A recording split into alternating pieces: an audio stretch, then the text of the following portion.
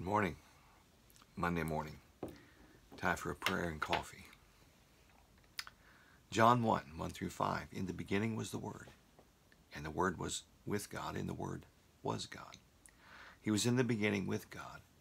All things were made through him, and without him nothing was made that was made.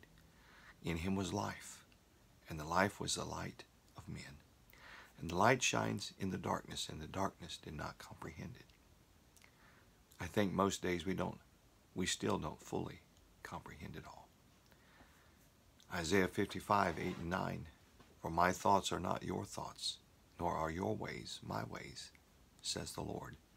For as the heavens are higher than the earth, so are my ways higher than your ways, and my thoughts than your thoughts.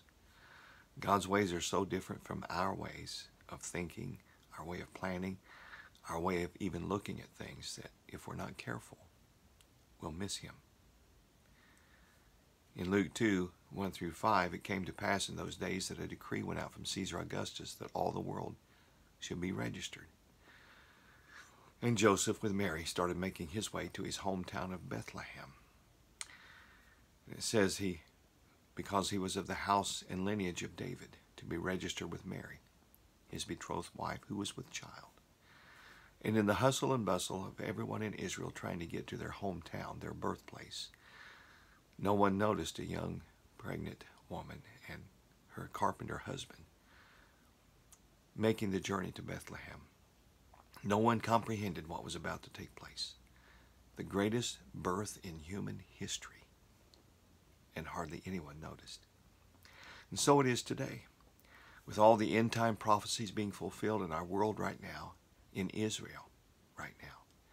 If we're not careful, if we're not watching and listening, we'll miss what God is doing in his church, birthing in his people. The greatest move of God is about to sweep this world. The greatest move in unknown, overlooked places, in unknown, overlooked churches. The greatest move of God has already begun. Don't miss it. Let's pray.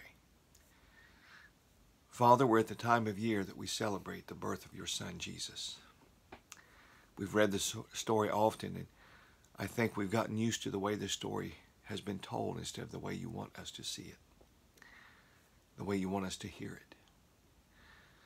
Jesus, you didn't come the first time with blaring trumpets and banners waving. You came unnoticed by most of the world, even by most of Israel. Lord, open our eyes to see what you're doing right now in your church. Open our ears to hear what you are saying to us, what you are needing us to hear.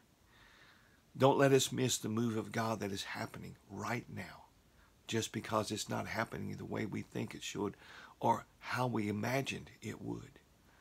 Your kingdom come, your will be done on earth as it is in heaven.